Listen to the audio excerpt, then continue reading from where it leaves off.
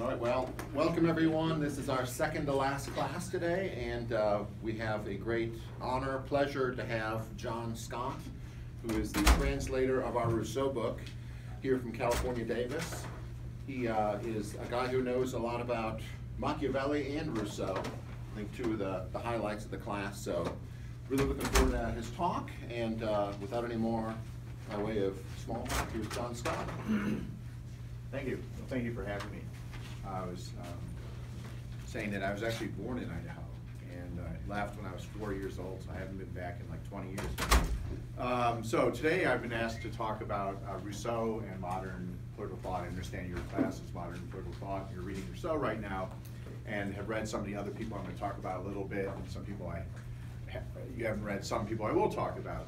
Now, I actually decided to title this Rousseau and Modernity. I think the advertised title was modern political thought. But I want to say what I mean by modernity when I get there, because I have something specific in mind here that's not just simply about the history of political thought, but rather an idea about what modern political thought or modern philosophy more generally is about, and how Rousseau fits into that story as a kind of pivotal, I think at least, a pivotal thinker. So I also usually don't use PowerPoint, so we'll see how that goes. But I think it's nice to have pictures and stuff to entertain yourselves while you listen to me. Let me begin with something I think namely how Rousseau became Rousseau. And this is what's called the Illumination of Vincennes. Vincennes being this prison in which Rousseau's friend Diderot was imprisoned, and Rousseau went one day to visit him and had this sudden inspiration that led to Rousseau becoming Jean-Jacques, to becoming the most famous person in Europe at the time after being a nobody. So Rousseau is born in Geneva in 1712. He eventually makes it to Paris, like everyone who wants to be an artist or a philosopher, an intellectual. He's trying hard to become an artist, a philosopher, an intellectual, and largely failing until this sort of accidental moment. So later on, he wrote about it this way. I was going to see Diderot being his best friend, and at the time, the editor of the Encyclopedia, the Bible of the Enlightenment, let's call it. I was going to see Diderot, at that time a prisoner of Vincennes. I had in my pocket a Mercury of France, which I began to leaf through along the way. I think he's sitting beneath a tree when this happens too. It's completely, anyhow, I fell across the question of the Academy of Dijon, which gave rise to my first writing.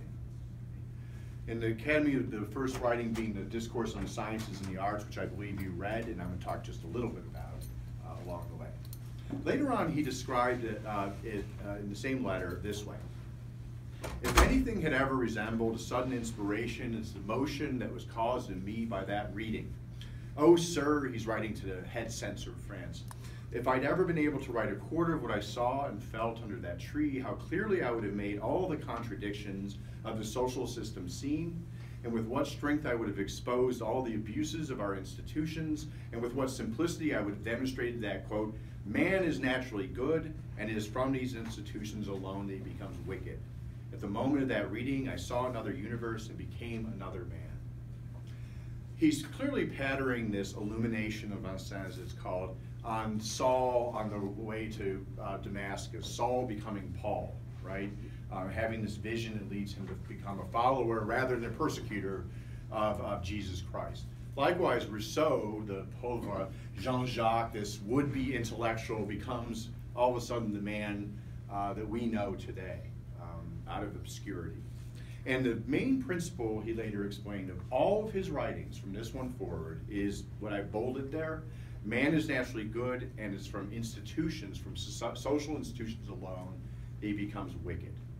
So clearly, again, if you think about Saul on the road to Damascus, this is a contrary story about original sin. Rousseau is arguing that man is naturally good, not naturally wicked or fallen. And that if he is fallen and corrupted, which he clearly thinks he is, wicked, it's not through human beings' own fault in disobeying God or something like that. It's from the structure of our social institutions. So this thought is going to lead him to radical new answers to the question of human society, human goodness and happiness, and so on. So this writing first produced the prize essay, The Discourse on the Sciences and the Arts, that made Rousseau an overnight celebrity. So he writes the essay competition essay, he wins, it's published, and overnight he becomes a sensation. So in 1750, in the middle of the century of Enlightenment, best friends with Diderot, the godfather, let's call it, of the Enlightenment, Rousseau argues that the restoration of the sciences and arts has corrupted morals. In fact, it's our science and philosophy and arts, civilization, let's call it, that leads to our corruption, not to our redemption or our happiness. So this thought is going to carry him through the rest of his career as a writer. And ultimately, his friends, Diderot among them, and the other philosophers of the Enlightenment, eventually became aware he was serious. This was not a joke that he was arguing this. So leads to one of his things. So it seems that for the discourse on the sciences and arts, that Enlightenment, philosophy, the arts, etc., corrupts us. Second, discourse, which you're reading now, Discourse on Inequality, just looking at the frontispiece here, the story seems to be this fellow Hottentot is throwing away the clothing, the garb of civilization, and he's going back to his equals. You can see his Hottentot relatives over here on the shore. So again, and the idea seems to be Rousseau is rejecting, in some fashion, rejecting civilization, and he's suggesting that somehow we return to nature or something like that. Now, so what I want to argue in here is that there's truth to this, but the Rousseau is a much more complicated figure than that. Okay? And so that's the main theme I want to develop here. Here's basically my thesis. Okay? What I'm going to do is state it now, and it's not entirely original to me. I'm drawing on other scholars of Rousseau here, in part at least. What I'm going to do is I'm going to state what the theses, main arguments I want to make here is, but then take a step back and say, well, what is modernity? And then come back to Rousseau and these theses. So here are the three main ones I want to get, and there are others too. And each of them is in many ways a simplification of Rousseau's argument, but I think a good place to start. First, okay, Rousseau was the first great critic of modernity within the modern fold. Okay? And I think you'll get a better sense of what modernity means and so on. But what I mean by this is that is fairly easy, I think, for starters. The idea of enlightenment, of using sciences and arts to better the human condition, right, and a progress that are central to the modernity, had many critics before Rousseau. But they were all, I would suggest, are all the most important ones, outside of the modern fold. So for example, they were coming at it from a Christian theological position, and critiquing the effects of the sciences and arts, for example, on society from that perspective. Or they were coming at it from, let's call it, a classical Republican perspective or something like that. What makes Rousseau unique is he embraces many of the very arguments of modernity and turns them against modernity itself. That's what makes him a turning point in the story. Okay? And many of the thinkers that came after him furthered this critique in various ways that he began. Second, Rousseau attempts to reconstruct virtue, love, beauty, politics, and other things found in pre-modern thought on modern grounds. So his argument is going to be that the thinkers like Machiavelli, Hobbes, Locke, etc., that I'm going to turn to in a minute, all flatten virtue. Right? They flatten virtue, they flatten love, they flatten beauty, they flatten politics in ways that make it a matter of self-interest and calculation and so on and so forth. Rousseau is going to embrace their principles, but somehow try to reconstruct these things in meaningful ways. Now, I'll talk about that a little bit too. And finally, Rousseau's critique of modernity had the paradoxical effect of accelerating modernity itself, or certain aspects of it. Okay? So you think that the critique of modernity would do something like take us back somehow to pre-modern fashions. No, that's not what happens. It actually accelerates some of the ideas that Rousseau had in later thinkers and artists and so on. So these are the three basic theses I want to maintain. So again, let's go back to say what modernity means.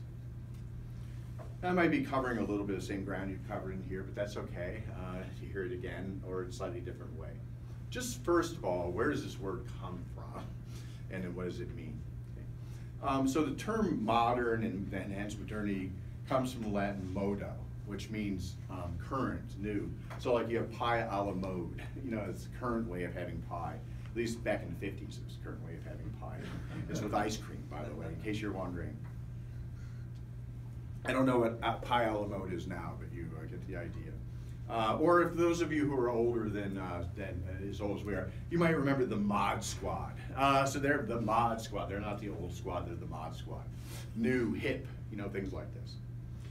So this term came to represent an understanding of who we are versus our predecessors were in various ways, including, for example, in the 5th century BCE, a number of the Christian theologians of the time, church fathers, thought of the modern as being them, the Christians, as opposed to the pagans from before. So they're self-consciously thinking about it as a period. Our period, the Christian period, as opposed to the pre-Christian period, pagans.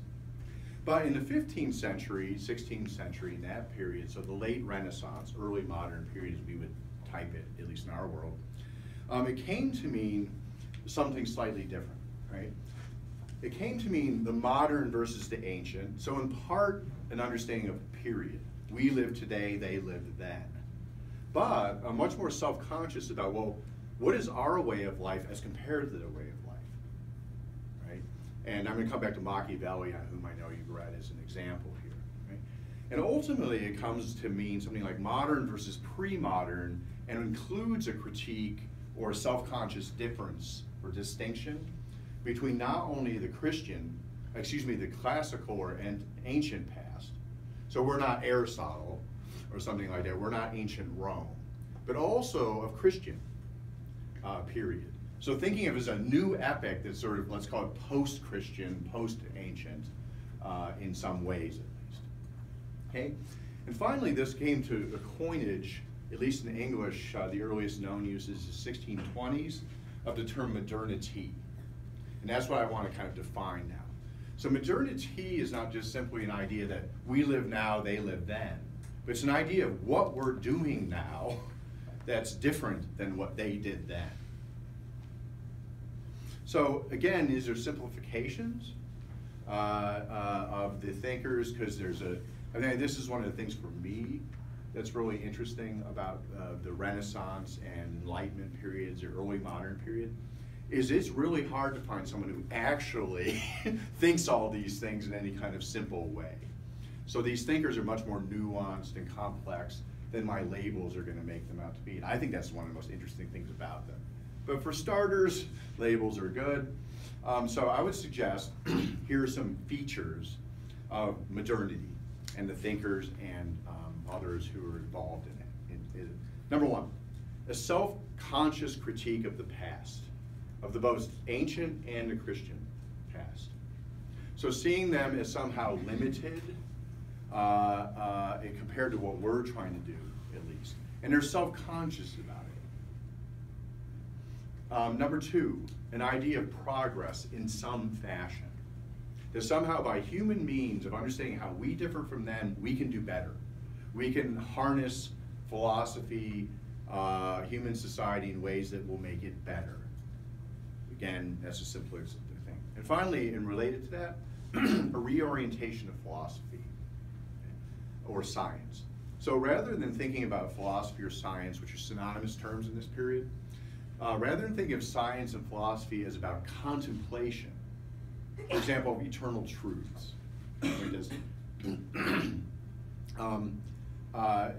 it's the philosophy or science is reoriented toward action, toward changing the world, not just contemplating the eternal truths, but changing the here and now in a very historical kind of way. We want to progress by using the very tools of thought and action to make our world different. So I hope you see the kind of bundling here. By the way, please feel free if there's a question or clarification along the way to ask it. Okay? So I just wanted to get the sort of basics of what I mean by modernity, what we mean by modernity, generally speaking. Again, it's more nuanced than that. before now to give you a couple of examples of what I'm talking about, some of which may be familiar to you, some of them less familiar. Now, I understand you did read Machiavelli's Prince and some selections from discourses, so this should be familiar to you. I like his picture. He looks like someone you'd kind of like to have a nice afternoon drink or coffee with, but you might want to make sure you count your change afterward. Okay, a famous statement from chapter 15 of the Prince. I'm sure you remember this. It remains now to see what modes and government of a prince should be with subjects and with friends, because I know many have written of this. I fear that in writing of it again I will be held to be presumptuous, especially since disputing this matter I depart from the orders of others. So self-conscious novelty, self-conscious critique of the past, the first going I gave you. But since my intent is to write something useful, so now we have utility rather than contemplation, to whoever understands it's appeared to me more fitting to go to the effectual truth of the thing than to the imagination of it. So what works? Not just contemplating things or imagining principalities and republics that have never existed and never will exist, but what actually works? Right? What's useful? How can we understand the world in a way to make it useful and more habitable for us, let's say? Likewise, just two other brief quotations, one from the Prince. Nor should be considered nothing is more difficult to handle, more doubtful of success, nor more dangerous to manage than put oneself at the head of introducing new orders. Here he's talking about Moses, Theseus, Cyrus, and Romulus, these great founders. But given what he says in the discourses, next quote, I'm introducing new modes and orders. Machiavelli himself sees himself as breaking from the past, introducing new modes and orders, new ways of conducting our business as human beings in the world. For Machiavelli, particularly on the plane of politics. Okay, so I think that's familiar to you, right? Okay, let me introduce a couple other people very briefly to see how this story continues. Sir Francis Bacon, often known as the sort of father of the modern scientific method. He is in fact writing exactly at the period when the term modernity was introduced into English. I don't think he was the one who did it, but he's a good example. Bacon's also interesting. He's one of the first people to openly praise Machiavelli this period. Everyone says, Machiavelli's a terrible, evil man. Let me see. There's another philosopher, Spinoza, and one of my favorites is in this famous work, the author Bale's dictionary. He begins by saying, Spinoza was a good guy, but he said some terrible things. Let me tell you about them. And he goes on for pages and pages telling everyone about these terrible things Spinoza said. Machiavelli's got a similar kind of recommendation here. But Bacon openly praises Machiavelli. Okay? But Bacon, again, the father of modern natural science, turns this modern project, the project of modernity, of changing the world from politics and Machiavelli to science. Okay? And he says, nature exhibits herself more clearly under the trials and vexations of art than when left to herself. In other words, what we're going to do is torture nature to make her reveal her secrets. Okay? Bacon was not only the father of modern scientific method of experimentation, torturing nature, he was in charge of torturing people for the English legal system at the time. So he knew something about torture here. And finally, what is the purpose of philosophy or science and the entire project Bacon conceives? The conquest of nature for the relief of man's estate. The purpose is not to contemplate nature, it's to vex and torture her, to make her reveal her secrets, and then use those secrets to better our condition. Right? Through medicine, through technology is the term we would use. Notice that I put up the frontispiece of the Great Instauration here, which is a boat, ship going through the Pillars of Hercules, in other words, the Straits of Gibraltar, to go into the open sea to new lands. Because they thought that we couldn't pass the Pillars of Hercules either literally, with a boat, or figuratively with our minds. Remember in the passage I just put up and didn't read from Machiavelli? He says that what he's doing in introducing new modes and orders is more dangerous than discovering new continents. So there's this imagery of Columbus, of the mind, and Bacon picks up on that as well. Okay, so we're going to go beyond the bounds of the limits that we've had on us before from our Christian and ancient past, and we're going to have a new path. Another figure, briefly, René Descartes, also a scientist, and again here, just one little quotation from the Discourse. Did you read the Discourse on the Method? Some of it? Okay, so this is familiar. But as soon as I had acquired some general notions respecting physics, I observed how far they carry us and how much they differ from the principles been employed up to this present time, self-consciously breaking in the past. I believe that I could not keep them concealed without sinning grievously against the law by which we are bound to promote the general good of mankind. So again, utility, the general good. For by them I perceived it to be possible to arrive at knowledge highly useful in life, which we might thus render ourselves the lords and possessors of nature. Okay. So again, the idea here is to transform the world for human benefit. And finally, let me turn just a little bit more to Thomas Hobbes, whom I understand you didn't read, but probably heard about a little bit here. And one of the reasons I'm turning to Thomas Hobbes, he's working more on the plane largely of political theory, and he's one of the people who Rousseau is directly responding to, and so he's useful for seeing what Rousseau is trying to do. Okay? So, first of all, let's see Hobbes' definition of philosophy. By philosophy is understood the knowledge acquired by reasoning from the manner of the generation of anything to the properties of it, to the end to be able to produce, as far as matter and human force permit, such effects as human life requireth. In other words, we figure out how things work, right? And then we try and possess the principles that make them work, and then make them work for us, for human benefit. So the purpose of philosophy, following Bacon in particular here, is to better the human condition. And it's thoroughly practical. Purpose of philosophy is to get nature in our hands and make her do stuff for us, rather than contemplate and so on.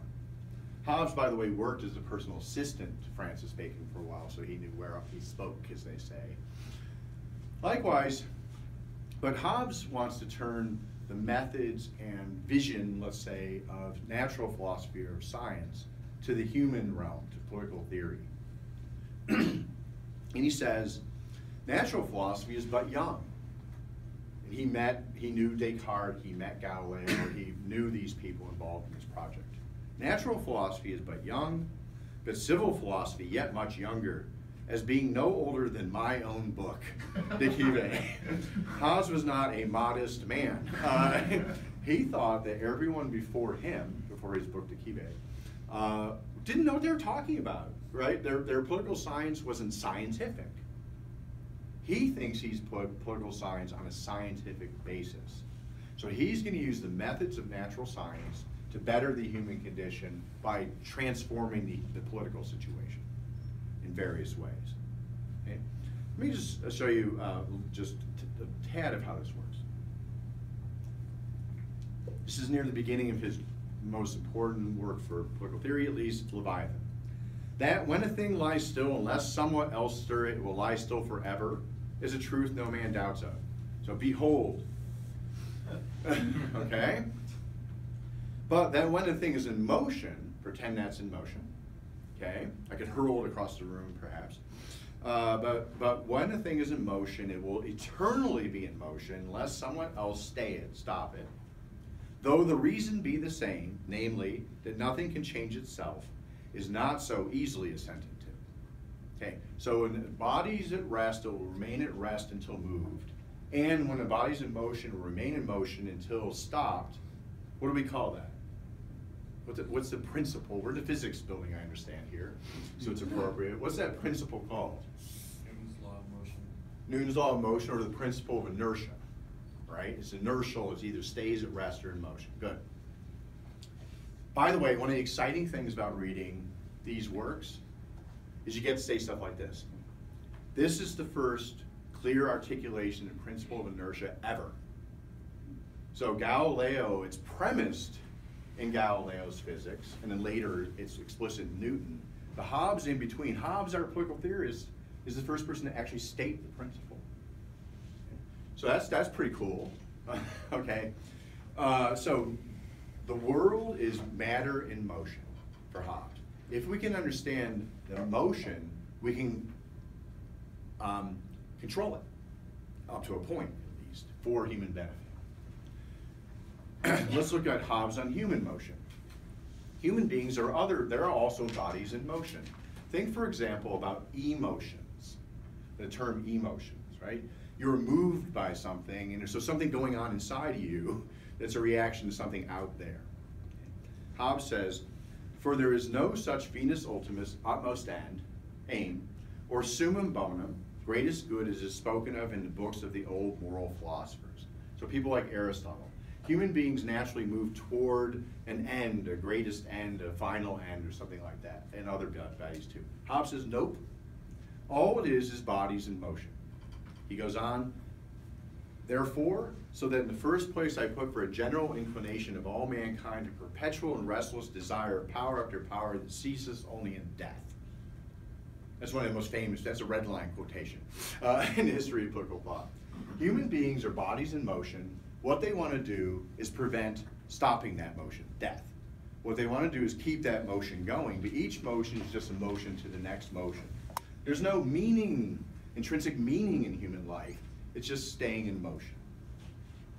Okay, I've spent just a little bit more time on Hobbes here in order to see transition to Rousseau. For Hobbes also, the state is a machine, an artificial body that we create to serve human ends. Okay, what's Hobbes and modernity now? I'm about to transition to Rousseau.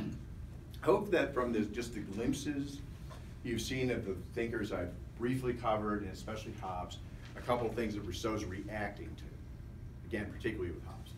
Number one, everything is matter in motion, including human beings. And the motion is directionless. There's no intrinsic up or down or good or bad or anything like that in the motion. It's just motion. Number two, there's no good or evil by nature. So nature doesn't give us moral guidance in any way. We have to give ourselves our own guidance, and there's no intrinsic good and evil to do that. Three, all ends become means. Okay? So I think money is a great example here, and I think you read Locke's second treatise and the chapter on property. You could think of it in this way if you want to, in part at least, which is, what do I want to do? I want to get stuff. What's the best stuff I can get? Money. Because money is a fungible means I can use to get any end I want. Right? So there's nothing intrinsically good about money except that it's a means to other ends. Hobbes turns everything into means. Okay? There are no proper ends other than our goals. Three, we're all equal. But in Hobbes's world, although it does have a notion of natural right, of equality, there is that kernel there. In large measure, it just means we're all interchangeable beings here. And part of his argument is you need to recognize you're just an interchangeable being. Your mother was wrong, you're not special, is how I'd summarize Hobbes. And then finally on here, self-interest. Hobbes reduces us to self-interest. That's what motivates us, and we can turn all of our actions into self-interested actions in a very reductionist way. At least that's how Hobbes presents himself. So that's known as what we would call methodological individualism. You may have heard that in political science or other social science classes. In other words, I'm going to assume that we are by nature fundamentally individuals who are self-interested. That's the starting point assumption. How many of you have been introduced to game theory, for example? Okay, or in economics? That's the basic assumption here, and that comes out of the Hobbesian kind of way. And you know, a lot of them admit, well, I know this, not really like that, but a simplifying assumption. So one of the arguments about Hobbes is it a simplifying assumption, or does he really believe it? Some of these other things seem to suggest he really believes it. When he talks about human relationships, okay, imagine that it's Valentine's Day, right? You want to curl up with a good romantic book with your partner, and you discover that the reason you're going to have a family is because you need little allies in your war of everyone against everyone. That's what Hobbes says. Okay, and you know, and you need a partner, love, for that. But love is basically, well, I'm going to get something out of this, namely pleasure and little allies. Friendship, for Hobbes, is simply utilitarian, right? You know, I don't really like you because you're you. I like you because you're going to be useful to me. In my little war of everyone against everyone, as he says here. So Hobbes reduces these relationships to self-interested calculation. And then finally, politics. As I said, the state is a machine. For Hobbes, politics is how do we stay alive? Well, the best way to stay alive is to ally together to stay alive against those other people, right? And that condition of allying together is to bring peace so that we can use the scientific method to better our world. But fundamentally, it's about getting stuff, right? It's about utility and increasing our utility. Okay? So I hope you can see that when I said Rousseau is worried about how modernity, here captured by Hobbes, modernity flattens our relationships, flattens our ideas about virtue, about love, about friendship, about politics. So what Rousseau is going to do is embrace in a certain way the principles of Hobbes and the modern philosophers, and then try and reanimate, reconstruct human relationships on that basis that makes them meaningful again. Okay, let me pause. Questions before I turn back to Rousseau? Next time, okay, we're okay. Okay, let's go back. Here we are. Okay, let me give you a sense of what Rousseau says about modern life. You saw it in your readings, particularly, I think, in the beginning of the first discourse when Rousseau, the discourse on science starts, when Rousseau talks about civility. So everything looks nice, everyone's being polite and friendly, but then you discover it's all a mask, right? They're all fakers, right? And they just want your stuff, right? They're being polite to you as an instrumental means, not because they're truly polite. All of our relationships become these sort of phony relationships. So let me give you a sense of a couple of things he says in another work, Emile, which I know you're familiar with too, not familiar with reading it, but having read something I wrote about it. So we can talk more about that later. Here are a couple of things he says about modern people. The creatures of modernity, let's call it. Okay. Always in contradiction with himself, always floating between his inclinations and his duties, he, modern man, modern civil man, will never be either man or citizen. He will be good neither for himself nor for others. He will be one of these men of our days, a bourgeois. He will be nothing. So he doesn't have strength or unity of soul that a citizen would have, for example, an ancient, kind of model of a citizen. He's just a kind of a creature of his inclinations and his duties. And this is, by the way, another exciting moment for you, as it is for me. This is the first use of the term bourgeois in Western intellectual history in the way that we would use the term bourgeois. Or bourgeois, as my daughter says. I still don't know what that means. Everything turns out to be bougie, from her at least. Another quick quotation. Public instruction, by the way, he links that, he gives Plato's Republic as an example of that, if you read Plato's Republic. Plato's public instruction no longer exists and can no longer exist because where there is no longer fatherland, there can no longer be citizens. Now, there are a number of causes that Rousseau thinks there are no longer fatherlands and citizens, but the idea, looking back at Hobbes, right? If you're a member of Hobbes's state as a machine, you're not a citizen in the full sense of the term. You're just inhabiting and part of a machine, trying to get your stuff. So the idea of citizen virtue, self-sacrifice, patriotism is dead, according to Rousseau. Finally, so Emile's an educational treatise, at least in appearance. Nor do I count the education of society, so we no longer have public instruction, so what about the education we get in society? Nor do I count that, because this education, tending toward two contrary ends, fails to attain either, is fit only for making double men, always appearing to relate everything to others, and never relating anything except to themselves alone. So here you have this notion of civility. Under the cover of pretending to care about you, what I'm really trying to do is get my stuff. So let's think about some of these interactions you see in stores or coffee shops. Oh, how are you today? Oh gosh, could I have, skim milk in my latte? Oh, and don't make that too, all of a sudden it's like, well, who's this interaction really about? Right? This interaction is really about me trying to get the latte I want, and I'm just pretending to care about the person behind the counter, for example. I just did that this morning, so it's fresh. Okay, so this is just a tidbit here of Rousseau's diagnosis of modern society. Okay. let's go back to the discourse on the science, start to see the problem. Okay? Again, the thesis, apparent thesis of the discourse on the sciences and arts is that the restoration of the sciences and arts, the Enlightenment, the Renaissance, modernity, the restoration of the sciences and arts has corrupted morals. Okay? So that's the apparent argument of the work. Okay? But there's some problems that maybe you encountered and talked about in class, I don't know. He begins the work proper by praising enlightenment.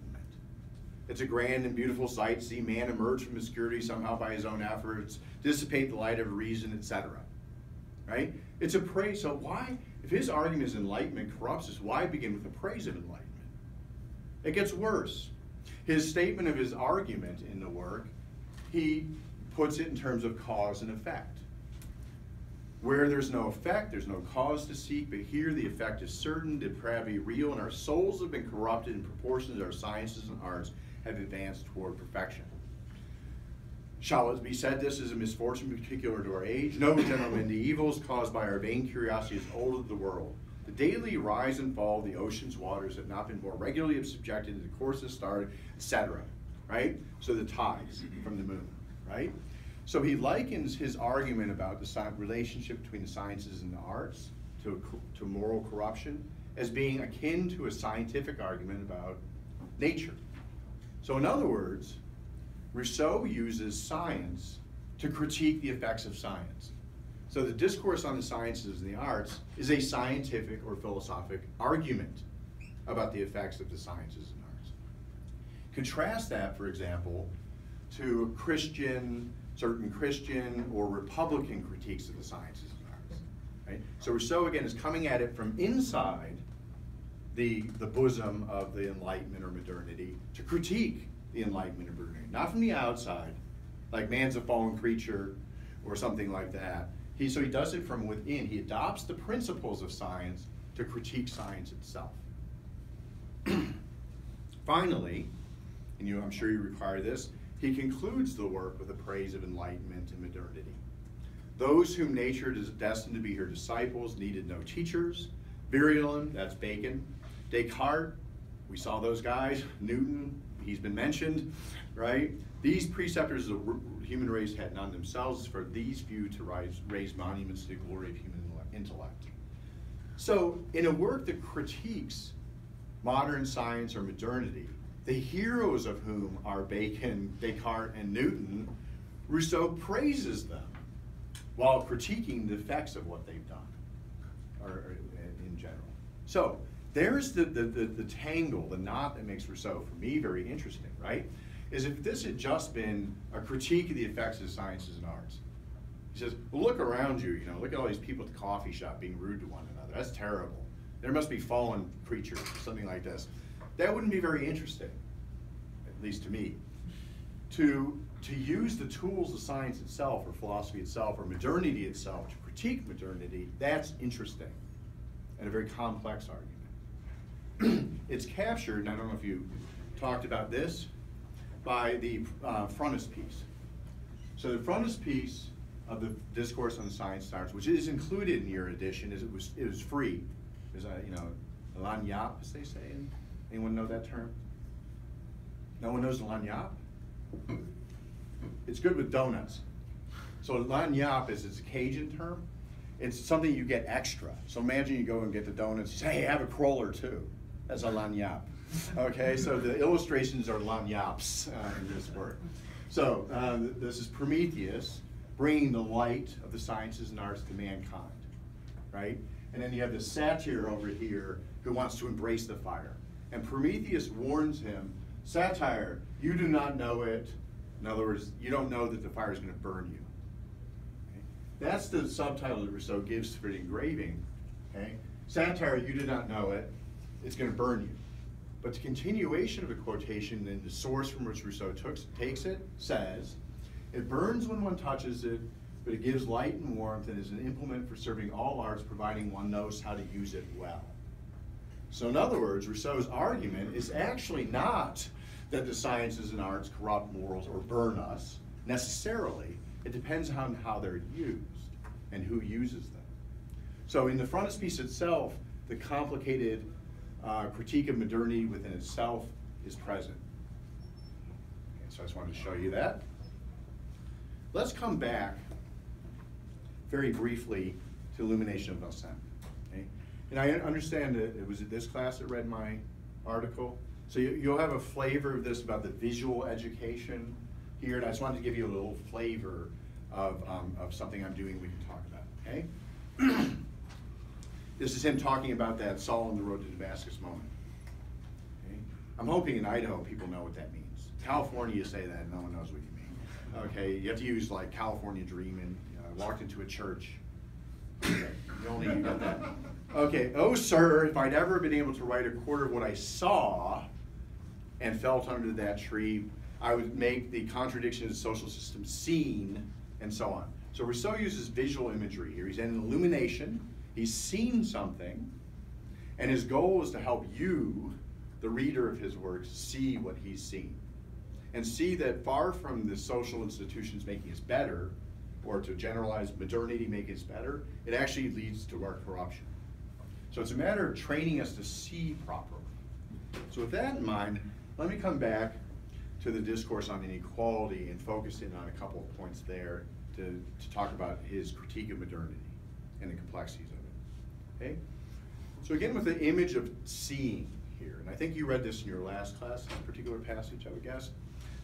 This is in the preface to the work, or exordium to the work. He says this: the philosophers who have examined the foundations of society have all felt the necessity of going back to the state of nature, but none of them has reached it. Okay? So the philosophers who have gone back to the state of nature would include Hobbes, whom I mentioned, Locke, whom you read, and Rousseau himself, as you'll see in the discourse on inequality and social contract. Okay? So he's proclaiming, in other words, his allegiance to this way of approaching matters. So the philosophers who have examined the foundations of society have all felt the necessity of going back to the state of nature. That's simply a lie. Okay? Aristotle didn't talk about the state of nature. Plato didn't talk about the state of nature. Machiavelli didn't talk about the state of nature, etc. Right? So by critiquing his predecessors, Hobbes and Locke, for example, Rousseau's actually joining them. So here you have another example of him adopting the tools of modernity, in this case state of nature, to use it against him. Okay, why haven't they succeeded? In short, all of them speaking continually of need, greed, oppression, desires, and pride have carried into the state of nature ideas they've taken from society. They spoke of savage man, and they were depicting, again, a visual notion, civil man. So in other words, they assume that the beings they have in front of them, right, modern, social, human beings, are representatives of nature. Rousseau argues, no, they are artificial creatures. In order to see what's actually natural, you have to dig beneath that surface. So they've made a simple methodological mistake. And again, to put it in terms of using tools of modernity, he's saying they're right to go to the state of nature, but they should have gone further, right? They should have carried this argument further and seen that they were accepting some things as being true that are in fact false, as their appearances, not reality. Again, looking at this notion of visual. And how, this is the very beginning of the exordium, and how will man ever manage to see himself as nature formed him through all the changes the sequence and times must have produced in his original constitution? I'm sure you read this passage. Like the statue of Glaucus, which time, sea, storms had so disfigured it resembled less a god and a ferocious beast, the human soul, altered in the bosom of society by 1,000 continually renewed causes, has, so to speak, changed in appearance to the point of being nearly unrecognizable. So again, what we take to be our present, our nature, is in fact just our present nature, and it's the outcome of a historical process, an environmental process. And I think you saw Rousseau entertains the idea that there are physical changes, something like a Darwinian evolution of us physically in his work. He doesn't pursue that one for various reasons, but he's talking about radical changes in our nature. So what we take, looking before our eyes, what we take to be human nature is in fact not human nature. So he's got to convince you that he's right. How does he do it? Visual images. Okay, this is the very beginning of the first part. Stripping this being, man, human being, of all the supernatural gifts he could have received and all artificial faculties he could have acquired only by prolonged progress, considering him in a word, such as he must have come from the hands of nature, I see an animal less strong than some, etc. I see him satisfying his hunger beneath an oak, quenching his thirst for stream, finding his bed at the foot of the same tree that furnished his meal, and with that, his needs satisfied. So this is the initial portrait of natural man. You remember this? So what he's got to do through the rest of the first part of the work, which is what you read last time, what he's got to do in the rest of the first part is persuade you this could possibly be true. Right? And again, we can talk more about it, but one of the ways he does it, if you look back at that account, is he's constantly contrasting natural man and civil man. Okay, so for example, he talks about how robust natural man is, how his need to survive makes him strong. And then after having done that, he pits him in a fight against civil man. He said, oh, well, civil man with all his weapons and stuff, he can, beat natural man, but take away all of civil man's weapons, and there you're going to see natural man kick his butt. And the next thing you know, you're rooting for natural man, right? You're like, yeah, natural man, kick civil man's butt. All of a sudden, natural man has become real to you, right? So Rousseau is able to persuade you by these kinds of images and so on. And again, we can talk about that. Let us therefore beware of confusing savage man with the men we have before our eyes. Right? So Rousseau's got to get you to imagine a world that's different than the one you see, and believe that that world's the real world, and that the world you see is actually the world of appearances. And so he's got to use all the tricks and imagination, rhetorical tools, et cetera, et cetera. Okay. Now, he finally comes forward with the idea that's behind this whole process, and that is, and it's been implicit throughout the account.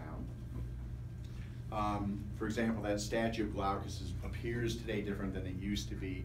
The presumption there is it changed. Okay, so Rousseau's central doctrine, and this is, I think, key to understanding his place in modernity, is the doctrine of perfectibility. Again, I think you were introduced to this last class. He's writing here, he's looked at natural man as a physical being, and he turns to the metaphysical and moral side, in other words, his psychology.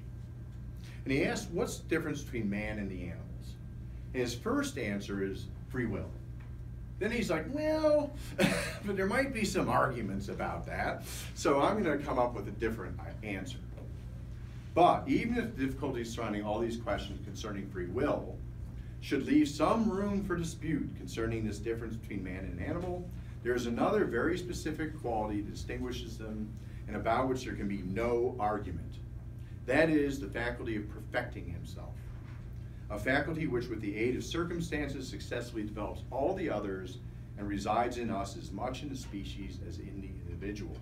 And he names this in the next sentence, perfectibility. Now this is absolutely hilarious. Now, why is this hilarious? So Rousseau says, this free will stuff, it's complicated. But there's something else that we can all agree on. We're distinguished from the animals by perfectibility. Now, given that Rousseau made up that word, and this is the first time he ever used it, it's kind of funny that he thinks there can be no dispute about it. Okay, yeah, you're right, perfectibility, whatever that is, that seems good. So his argument is that human beings, unlike animals, change, both on the individual and the species level, to a degree that is qualitatively different. Okay? So his argument is this potentiality, perfectibility, let's call it malleability, the malleability of human nature. The malleability of human nature is actually the ground for all the characteristics that we have assumed previously are distinct about human beings. Freedom, reason, speech, sociability, et cetera, et cetera. So Rousseau thinks he can explain all the qualities of human nature with this one notion of malleability or perfectibility. Of course, he uses it in a rather ironic way. Perfectibility is you can become an idiot. So perfectibility in his hands, at least in second discourse, is generally our ability to deteriorate or become corrupted. That's, again, a complicated story. Okay? And so, given this, what he's able to do is provide a human psychology, a doctrine of human nature, that's both analytic and synthetic. Analytic, you boil it down to its bare parts. Synthetic, you build it back up. Interesting. So again, analysis and synthesis are the methods of modern natural science. He's using these methods in his own domain. He writes here shortly after the perfectibility passage, whatever the moralists may say about it, human understanding owes much to the passions, which is generally acknowledged owe much to it as well. It's by their activity our reason is perfected. The passions in turn derive their origins from our needs and their progress from our knowledge. Okay? Now I understand that you had something that looked very much like this by chance, perhaps. So this, although I understand, is reversed because of some The arrows are going in the same direction. teleological assumptions that your professor made that I'm not going to. So the idea here is this: we have needs, and those needs are activated or pursued by our passions. Right? So, for example, we have a need to continue the species. We have the sexual passion, and then we use reason to satisfy those needs and passions. The amount of reason you have is directly proportional to how many needs and passions you have. Okay? So Rousseau's argument, and this, by the way, is just straight out of Hobbes and Locke. This is Hobbesian Lockean psychology. Rousseau's argument, again, is they assumed that the being that's the end of this process is human nature, and he's going to go back and show you that all these attributes that we've assumed are natural to us are in fact acquired. How does he do that? Analysis. Right? He boils down natural man's needs to the bare physical minimum. And his argument is if we have these bare physical minimum needs, we therefore have very limited passions, and therefore we have very limited faculties, including reason. On the other hand, once there's a change in our environment, and that's what second part of second discourse, which you're going to talk about today, once you have a change in that environment, our needs increase, therefore our passions increase, and there are reason, and it's dynamic, right? Once I develop reason, I'm up there climbing the tree, coconut, okay? I climb up and get the coconut, and I'm up there and I'm like, wait a minute, I'm gonna be hungry tomorrow. I better get another coconut. Wait a minute, I'm gonna be hungry next week. I better get 3 coconuts. Wait a minute, Bill's gonna come get my coconuts. I better build a fort and then have a family and defenders and this kind of stuff, right? So we end up with this, once we have foresight, imagination, and reason, our needs increase because we have future need now, for example, okay? So he analyzes down to ground zero, natural man and state of nature, and he's gonna synthesize in the second part of the work. So he's using the same psychological theory as his predecessors in order to critique them and show how we eventually become like they assume that we are by nature, but we aren't. So there we are, the familiar thing. We go from the natural man to civil man, and then he's also going to show us how we degenerate into the bourgeois. So that's what his argument, he's going to show you how we can be all these different creatures, and creatures is a proper word here. I hope there are no fans.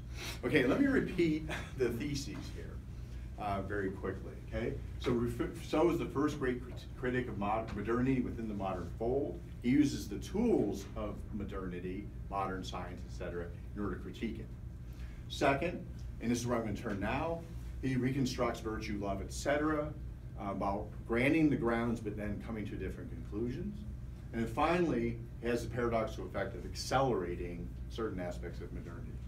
Okay, so let me now show just a couple of quick examples here. Rousseau's reconstruction of love. Okay? This is also from your reading in the second discourse. He distinguishes between physical love, which is the mere desire to mate, and we need that to keep the species going. And according to him, any male or any female, it goes both ways, is good enough for him. Because he doesn't have the mind to discriminate. Natural man doesn't have preferences between blondes and brunettes, and natural woman doesn't have preferences between whatever the preferences are here.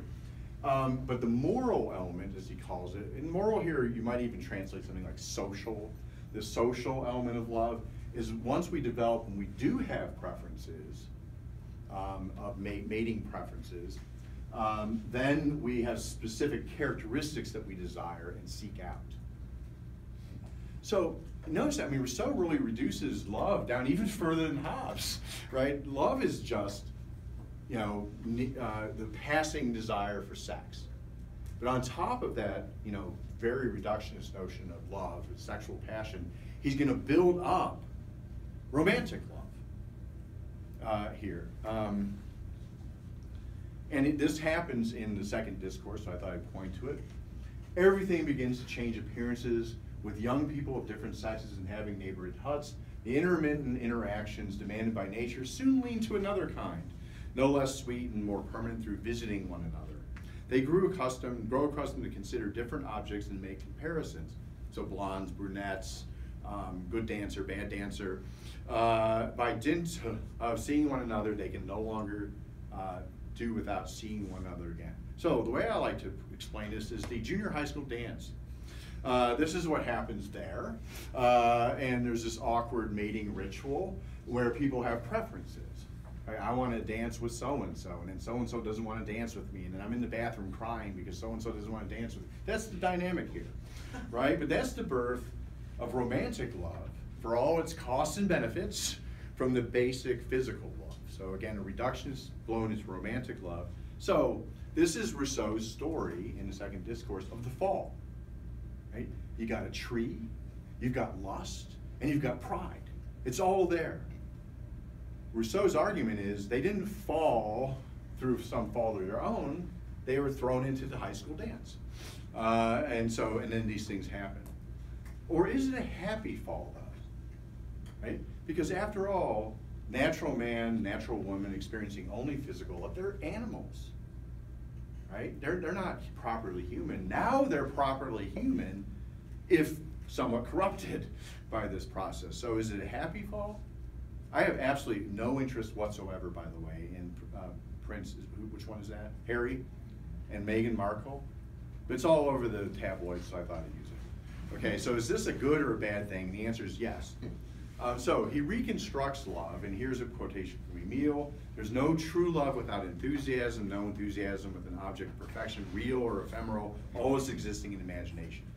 So Rousseau reconstructs love, romantic love, as a matter of our imagination and so on. And he wrote the most popular novel of the 18th century, the best-selling novel of the 18th century, which is a love story, Julia the Nouvelle Louise. So he actually put his money where his mouth was, or vice versa, to write a romantic novel. Quickly, Rousseau's reconstruction of politics, and you're going to see a little bit of this next time. He again begins with self-interest, just like Hobbes, right? But rather than sticking with simple self-interest, Rousseau wants to transform that self-interest or self-love into patriotism. Here's one quotation quickly. The commitments that bind us, you're going to read this next time, I think. The commitments that bind us to the social body are obligatory only because they are mutual. So far, Hobbes agrees. Or Locke agrees. And their nature is such that in fulfilling them, one cannot work for someone else without also working for oneself. So self-interest and altruism, let's say, start to go together. Why is the general will always right, and why do all constantly will the happiness of each one of them, if not because there's no one who does not appropriate the word each to himself and who does not consider himself when voting for all? This proves the equality of right and notion of justice derives from the preference that each person has for himself and consequently from the nature of man. So Rousseau begins with the Hobbesian or Lockean premise. We're all self-interested, that's our nature, but by properly orienting our self-interest, we can make ourselves into citizens, true citizens again. My example, how many of you have done team sports before? Yeah? Right? And you notice that the coach, someone screws up and everyone has to run around all the time. That's not to make you in better shape, although it does have that effect. It's to make you break down your individuality and think as a team. Right? So that when you walk into the voting booth, how many of you are political science majors? Okay, almost all of you. You know what all your political science professors say? Oh, it's all self-interest. You walk in the voting booth and say, what's good for me? Rousseau says, that's not good enough. When you want people to walk in the voting booth and say, what's good for us, right? So what's good for me as a citizen of the United States or Idaho or whatever it is. So he wants to transform self-interest into interest of patriotism, let's say. And you have to do this by transforming human nature. I'll leave that aside from that. Okay, So Rousseau, in a way, can be thought of returning to the ancients or ancient ideas of politics based on modern principles. He's going to accept self-interest, self-love, a la Hobbes and Locke and so on, but he's going to build up something that looks much more like ancient patriotism and civic virtue on that ground. So for him, the sort of bourgeois citizen is not good enough. The bourgeois citizen is ultimately neither good for himself nor others. Rousseau wants to transform human nature by beginning with human nature itself and make us good for ourselves and good for others. So in one way you might look at what he's doing is going backwards from modern principles. But of course, some people thought it was moving forward. Here's Rousseau. The French revolutionaries loved him so much they dug him up, dragged him to Paris, playing his music while they watched, and then bury him in the Pantheon, across from Voltaire, his mortal enemy, which is a great, delicious thing. Okay, so there's Rousseau's tomb in the Pantheon. So the French revolutionaries saw themselves, or at least claimed they saw themselves, as followers of Rousseau. Now Rousseau, in his writings, in Emile in particular, he says the age of revolution is coming. He predicts the age of revolutions, French Revolution, 30 years after he's writing. But he wasn't very optimistic about what the results would be from such revolutions. But at any rate, so does Rousseau go back to the ancients, or does he somehow move us forward to the revolutionary movements of the 19th and 20th century? That's a big argument in the field. Now, I mentioned to you perfectibility is a central core concept here, the idea that human beings are malleable, and this can explain how he could be both natural man and civil man and a bourgeois, etc. Here are just a couple of quotations. Rousseau had immense influence on philosophy. So, for example, Kant, Hegel, Marx, among others, all look to Rousseau and react to him. He had immense influence on the arts, Romanticism, and so on and so forth. And so, on both sides of the debates about these things, Rousseau is claimed. He's claimed by the people who say, oh, modernity made a terrible turn with the French Revolution. Rousseau warned us. And then other people say, oh, Rousseau caused the French Revolution. He's the bad guy. So people are, take Rousseau on each side of these. Here's just a couple of quick quotations that happen to be on the internet. This is William Godwin, who is a great fan, an English author, great fan of the French Revolution, also the father of Mary Shelley of Frankenstein fame. Perfectibility is the one most unequivocal characteristics of the human species. And by that he means this. Okay, he thinks that perfectibility can change the world. Edgar Allan Poe, a much more sober man in my opinion, said, I have no faith in human perfectibility. So this is just a little bit later. We have not, in fact, become better. And then John Steinbeck, since I'm from California now, said that unless you believe in perfectibility, you have no business being an author, which is something that Dostoevsky, among others, might have had something to say about. Okay, so the notion of Rousseau's ideas and his influence and thought are still very much a matter of debate. So with that, I'll conclude, and thank you, and just 3 minutes over. So we'll take 10 minutes of questions, we'll break, and then we'll come back for 7. Thank you. Yeah. Why does Rousseau refer to Bacon as, what was it, Valerum or Virulum? Yeah. He's Bacon Virulum. Excuse me, Baron Virulum. Maybe he was kosher, I'm not sure, but Baron Virulum, and so he was often referred to by that name. So I'm not, but with Rousseau, you got to suspect there's something else going on too. And here's, I think, the answer to that. He hints at it in that same context in the first discourse. Bacon was not only Bacon of science fame, he was the Lord Chancellor of England. In other words, he was something like a philosopher king, you might say, or in Rousseau's mind. So I think he might use Virulum, his sort of official title, to point to the fact that Bacon wasn't merely a scientist. He was trying to use science to wed it to politics. That's my guess, but that's just one of his titles. He could have said St. Albans too, but it's not as good. Yes? So one thing that I'm thinking about is how Rousseau's Natural Man is a history of us, it's our ancestors. Uh-huh. So one thing that I was thinking about when you brought up the coconut analogy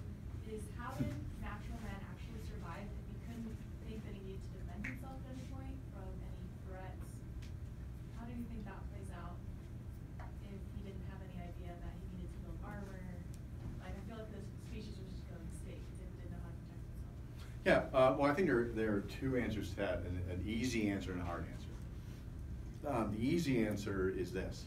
If you look back and read his account of the state of nature, sort of the original state of nature, you'll see it's not nearly as nice as it appears at first. So at one point he says, savage man, natural man, whatever, can, use a stick as a weapon. So apparently he's got to use a weapon. Another example, my favorite one, is when he's talking about how we're rendered robust by nature. He says, nature treats all of her creatures precisely as the law of Sparta does. She renders strong those who survive and kills the rest. So, despite the sort of fuzzy, romantic sort of view of, oh, nature seems nice, peaceful, et cetera, it actually isn't when you look at the details. So he's perfectly aware of that. That's the easy answer. Here's the hard answer. If natural man is wandering around with a stick beating on things, hasn't perfectibility already begun? Right? So Rousseau wants to argue that in the natural condition, we are simply animals, that we are not perfected, that only happens later and by accident. But if you look at the details, it appears that natural man is always capable of perfection, perfectibility. By inventing weapons, Rousseau admits that we may have invented speech. He admits that we imitate other animals in the state of nature. Those all seem to be rather complex mental operations that he allows there. So there's debate about what do we do with that question. He's clearly aware of it. Here's my argument. See, how do I want to do this? I'll do it like this. I wish I could reverse the axes, right? So we have the x and the y axis here, okay, and this is 0. Here's my sense, is that what Rousseau is doing is he's taking you to an asymptotic kind of function here. In other words, we're never at 0. We're never simply completely unperfected. He's just using a thought experiment to take us back as far close to 0 as he can get us, right? And then once there's a kind of accident that leads to development across the species, then you're, boom, there you go. So his argument, it has to be something like this. So he allows for nature not being so kind and us having to adapt to it. His argument has to be it's not so unkind and our adaptions are not so great as to really change the situation. So good question. Yes? So would his ideal society be more simplistic to end a bunch of our needs so it would lessen our passions? Just be more utopic, I guess? Well, that's a good question and a very difficult one to answer, in part because Rousseau presents a number of possible options, okay? So for example, you'll see in the social contract when you read that number one, Rousseau argues that as far as a political society goes, the only legitimate form of political society is direct democracy. He's the first person to argue that in the history, important thinker to argue that in the history of Western thought. So we take that for granted. He argues it as a new position in 1762. But, and he also argues that the best form of that kind of democratic society is more simple in certain kinds of ways. It's more likely to last and be effective if it's simpler. Precisely because all these fancy needs and stuff lead us to inequality and lack and non-democratic things. But Rousseau also appears not to be super optimistic that such societies are possible, at least in modern times. So, for example, in some of his other works, Émile, the one I quoted from about Bourgeois, and Julie, his novel, romantic love novel, in those cases, he argues that the best solution is actually retreating from society. So he's got a country mouse, city mouse story. Right? So city mouse bad, country mouse good. Rousseau's a country mouse guy. Hobbes, city mouse. So it'd be better to go off and buy a farm someplace in the middle of, well, I would say Idaho, that starts getting a little charged, having a much simpler society. But I think the ultimate answer is Rousseau doesn't think there's a great solution. He thinks, in my opinion, Rousseau's less about solutions than he is about identifying the problems. So if at least you understand that your desire to have a nicer car in order to look better than the Joneses is leading you down the path of corruption, then you're better off. That's my opinion. Yeah, let me. So Rousseau thinks that institutions are kind of the root of like man's evil and why we perceive human. Or certain institutions, the institutions that we Certain have, yeah. institutions, Mhm. But it seems like his idea of perfectibility leads to institutions. Yep. So how do those two things coincide? In the same way that a nice steak leads you to indigestion the next day. So yeah, that perfectibility is a two-edged sword, right? On the one hand, perfectibility enables us to become human. So, for example, physical love becoming romantic or love, right?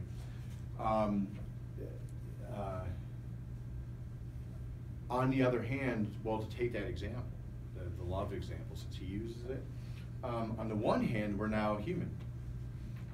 We have the imagination, the faculties, the dance lessons that make us fully human. But on the other hand, that comes with, for Rousseau, a kernel of corruption, right? And just think about any movie that has to do with like high school, any decent movie that has to do with high school. It may be that in the end, the two 16 candles, they get together in the end and everything's hunky-dory. But along the way, there's a lot of pain, of pride, of injured self, what do I want? Self-image, and so on and so forth. So in other words, for Rousseau, I think there's always a balance ledger. And likewise with these institutions. These institutions, in principle, so natural man in state of nature is not a member of direct democracy. He's not a citizen. He's not virtuous in any way.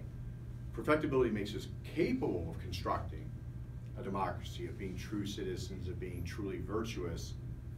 But Rousseau's argument, at a great cost. I think, yeah. That was basically. I have a question that's similar to that. Can you talk about, or how do perfectibility and a flattened world relate to one another? By which I mean, yeah. when I hear the word perfectible, I think of the high and the low. Mm-hmm. And what I take you to mean by the flattened world is that all is understood in terms of self-interest. So how do those two things, or does he reject one of those two things?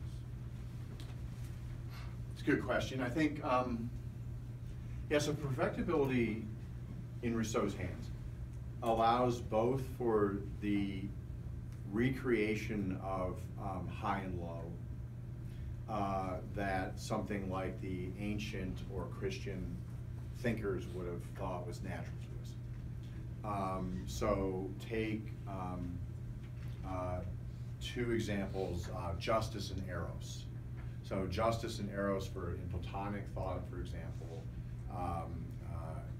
that these are natural to us. They need to be cultivated in certain ways, and so on and so forth. But they're natural parts. So the high and low are natural to human beings in some way. I think for Rousseau, perfectibility allows for the possibility of high and low. Romantic love as opposed to mere just sexual coupling, for example, to use that example. It makes possible true justice through democratic regime and so on. Based on a different understanding of the ancients, but it makes possible those things again. But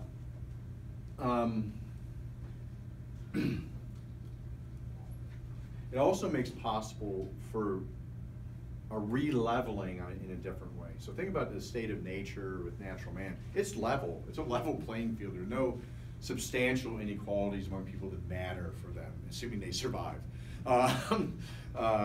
And so everyone's equal in a kind of way. With the corrupted forms of perfectibility, we all return in this part of the story, the second part of the second discourse, which we'll talk about later. There's a kind of return to that, but on a base kind of level. Now everyone's a bourgeois, a member of society, driven by self-interest, but required to hide that self-interest in order to make it more effective.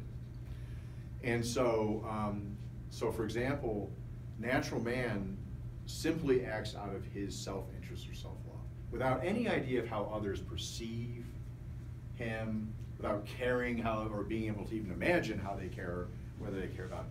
But now in society, even though I'm this, you know, bourgeois, self-interested person, I realize that in order to get what I want, I have to think about how other people think about me. And I actually have to care about how other people think about me. I need to manipulate them into caring about me, for example, in ways that leads to satisfaction of my self-interest. So it's a kind of leveling in the sense I've used it, it becomes, we're now more cognitively able than natural man. I can think, okay, now wait a minute, if I say this to you, you're gonna react this way. Therefore, you know, I can think about these things. Natural man can't do that. But I'm doing it all because I want, you know, the goodies. And so I've lost the high and low in a meaningful way. I mean, just think about, you know, these things are in the air these days. Again, Rousseau uses sexual passion, so I'll use it too. So it's not me, it's the Kardashians, that was me. Okay, is if romantic relationships are merely about getting the other person in bed, and all you're doing is a kind of conniving thing, you know, you're bringing flowers and, you know, whatever, just for that mere purpose, and everyone's aware of it, just think how, you know, impoverished that is. And that's the, Rousseau thinks that's the kind of world we're living in. Sometimes we fool ourselves into thinking that we're, you know, getting the flowers for noble purposes, but we're not, to use that kind of example. And in politics, same kind of thing. And think about interest group politics, right? We learn about this in American politics, and you think, oh, well, you know, different interests, they should be able to, you know, bargain, and representatives represent those interests and so on. And Rousseau is like, seriously? You know, this is just more organized, you know, selfishness. That's not real politics. How many minutes do we have? A couple minutes? Let's take a break. We'll come back afterward, open up for questions, talk about self-discourse. Thank you. Thank you.